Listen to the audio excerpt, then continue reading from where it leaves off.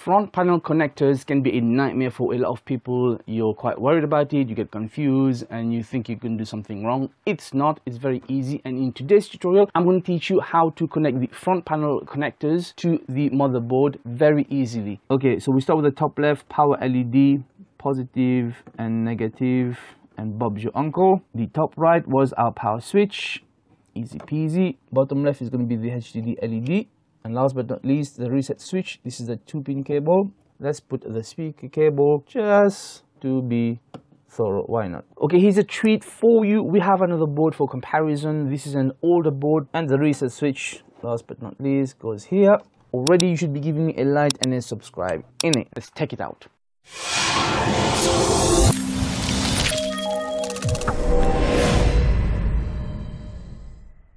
Hey Nimtags and welcome, this is Ash from Heal My Tech, and on this channel we do reviews, repairs and tutorials of tech. So if you want to unleash your true potential, start by subscribing, enable the bell notification icon so I can help you go from newbie to techie, and please use my Amazon affiliate links in the description below. Now I've got my computer case turned upside down because I needed to pull the cables close to the motherboard, which is currently outside of the case, to give you this tutorial. So these are the bad boys that a lot of people get worried about, and there's actually 4 cables to connect. And on this model of the motherboard, which is the MSI B450 Tomahawk, we've got the speaker cable just on top of it, okay? But it will vary from motherboard to motherboard. Make sure you check exactly where your front panel connectors are located on your manual. Talking about the manual, if you don't have it, please find it online, and it is a very important tool for reference. Even I sometimes need to check the manual every now and then to find information. And this is the front panel connector. It's called the JFP1. That's the speaker cable we just saw. And the 4 main cables you need to worry about are the power LED, power switch, HDD LED and reset switch. On this diagram, we've got the top 4 pins and the bottom 5 pins. The number 9 on your bottom right is actually reserved on this motherboard, but that is to do with usually the reset switch. Although in this specific case, we have a 2-pin cable for all of them. In some cases you may have a 3-pin switch for the reset switch. So if your cable has a 3-pin end, don't panic, the middle one usually will not be active, in which case then you're going to be plugging that 3-pin into the last 3 at the bottom here, okay, and the middle one will not be active. And if anyone knows any different, let me know in the comments below. Now I did part of this tutorial when we did the post test. It was either part 13 or 14 of our 1 PC to rule them all challenge series. I'm going to put the link up there for you to know. So in there I showed you how to connect a single switch. Although on here the label is a reset switch, it didn't matter because we only needed 1 switch to be able to turn the computer on, or you could use a screwdriver to bridge the connection for the power switch. Okay, now for this tutorial I've already placed the cables, and I'm going to do it in reverse first, and then I'm going to show you how to put each of them. And I've just realized that my speaker cable is broken. Not a major issue, I can solder that back on, but I've got a pack of 10 of these, so it shouldn't be a problem. This is just for illustration purpose. This is not needed. Now let me take this off so you know where we can start from next time. And I'm going to start from the bottom right. Is it bottom right for you guys? This is a reset switch, right? And this is the what? HDD LED. And then we've got the power LED, I guess, plus and minus. And then the power switch on, I think, yeah? Okay, cool. And there we have it. Even on the board, you can see, if you can see clearly, it says JFP1. And then you've got all the same labeling as on the diagram, with the last one being reserved, which means this one is reserved. It can be very difficult to read this, okay, if you're working inside the case. So what I would advise is you try to connect these. If your cables for your computer are long enough, connect these outside of the case. Use your motherboard box and connect them, and then you can place the whole thing inside of your case if you can maneuver it. It can be very difficult to read these once it's inside, especially if you're using a small case, which is why I always say try to use a bigger case if you can afford the size. Obviously in this example my case is upside down, but this is just for illustrative purpose. Okay, quiz question. Does anyone know if it matters in terms of orientation? Can you put it this way or the other way in terms of plus or minus? So let me know in the comments below. We'll see if you're right or wrong. Also in terms of order of insertion, where do you start, top or bottom, right or left? Outside of the case, I would advise you start with top left working your way to the right, and then the bottom left, and then to the bottom right. But inside the case, it will depend on how big your fingers and thumb are and how much space you've got, which is why I recommend you work in a bigger case, normally a standard mid-tower case. Okay, so we start with the top left, power LED, positive and negative, and Bob's your uncle. The top right was our power switch, easy peasy. Bottom left is going to be the HDD LED. And last but not least, the reset switch. This is a 2-pin cable. This is where you would use the third reserve one if you had a 3-pin cable. And that's done. And for reference, let's put the speaker cable just to be thorough. Why not? And my previous speaker cable broke, so this is a reshoot. You might see this is different now. And that's it. You're done. Already you should be giving me a like and a subscribe. Another quick quiz for you. Which of these cables do you think are absolutely necessary to at least turn your computer on? Write them down in the comments below. It could be one, it could be more. List them in order if you wish, if there is such a thing. Okay, here's a treat for you. We have another board for comparison. This is an older board from Intel, the LGA socket 775. This is a Gigabyte motherboard. So the front panel connectors are down here.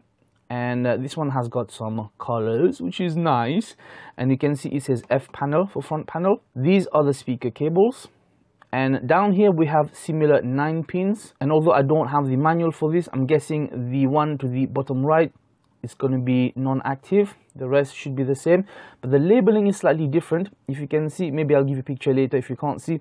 The first one says MSG. I have no idea what that stands for. Okay, no problem. We found it on Google. MSG stands for Message Power Sleep LED.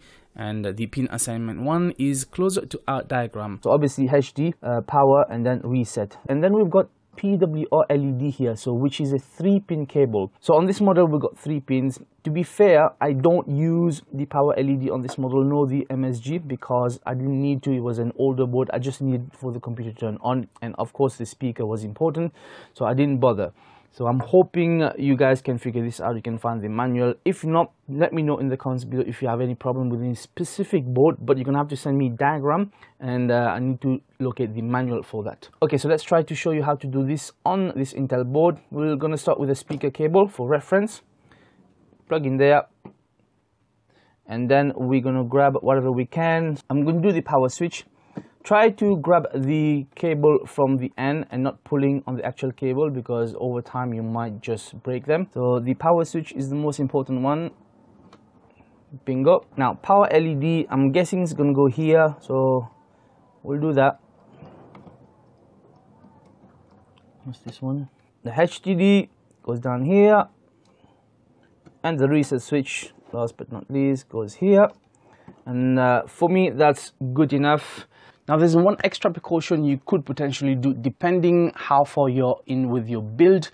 If you've managed to connect your power supply to the motherboard and all the other relevant cables, especially for the power, you could, outside of the box, while you place maybe this on top, making sure this is not making contact with your case, use the board, you could do a power switch on test, which means use the power switch from your case, turn it on while all your front panel connectors are connected. The reason is because you want to make sure that it's still turning on, and you don't want to find out after you put it inside that one of the cables was wrong. It's not entirely necessary, but you could do this if you want to be extra cautious, especially if you're a first-time builder. But like I told you, it would depend what have you got installed inside your case. Maybe you don't even have your power supply, in which case you may have to do a bit of maneuvering with all the cables. Something to bear in mind. It's always better to test as you add more components on, because troubleshooting can become very, very difficult. So this is as simple as I can teach you. Don't be scared of it. Once you learn to do 1 or 2, you'll be fine. I actually learned this way before I started doing tech stuff. It was probably about almost maybe 10 years ago, maybe less, okay? Which I didn't know tech much, but I did manage to connect that. Just to show you that if I was able to do this before I learned tech, it is not as difficult as people think. So don't be worried, you'll be fine. If you've got any questions, let us know in the comments below. And please, my viewers, help them out. I have problems trying to respond to everyone, far too many questions sometimes. But do learn how to do this properly, because this is a very important troubleshoot step in a lot of cases, because you may not have connected the right cable in the right pin, and this is why your computer won't turn on. And I've showed this in one of my tutorials for the troubleshoot series, link up there for you to go watch it, in which case we talked about how the case can be a reason why your computer is not turning on, because it's either the power switch which isn't working, or the cable between the power switch and your motherboard is not inserted properly, or this is actually broken. So you would want to do a bridging test to just eliminate the issue and find out why it's not turning on. Okay, just a physical test. Trust me, a lot of people overlook this. They will test everything in the computer except for the switch or the cable, which shouldn't happen. So hopefully this tutorial was beneficial for you. Now we are still doing the one PC to rule them all challenge series. In fact, today this tutorial is a standalone tutorial I'm going to be uploading, but this is part 18 of our one PC to rule them all challenge series, which I'm redoing because the live version of this went horribly wrong. I did not like the production value and it was too long, over an hour. So we're going to do a condensed version, so watch out for that part, or I may just upload this as part 19, but I'll decide later. So check the title for exact name. Before you go, make sure you have subscribed and enable the bell notification icon, and make sure you give me a like and leave me a comment on this video. Consider sharing this as well, and check out that video up here which has been selected by YouTube for you, and this troubleshoot series which we've talked about, and it will benefit you a lot. Once again, thank you so much for watching. This was Ash from Hill Tech, helping you go from newbie to techie. Until next time, peace out.